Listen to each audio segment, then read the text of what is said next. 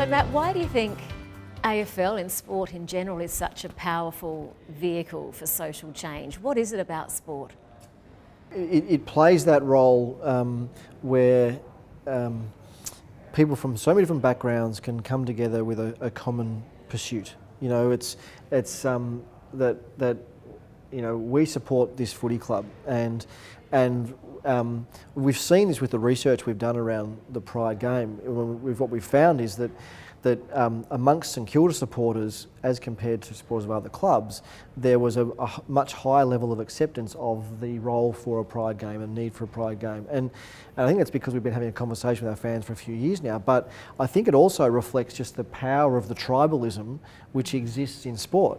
And so, you know, if I love my footy club and I love the players who are part of my footy club and they're lending their voice to this and they think it's a good thing, well, maybe I'm predisposed to think that maybe that is a good thing as well. And that's the power of sport, to be able to cut through. And I sometimes feel like parts of society, whether it's, you know, politics or the media, you know, sometimes seek to kind of to abrogate or delegate almost a whole level of moral responsibility into sport, you know, too much. But I don't think we should ever back away from that because of the opportunity that we have and the power of sport to be able to cut through.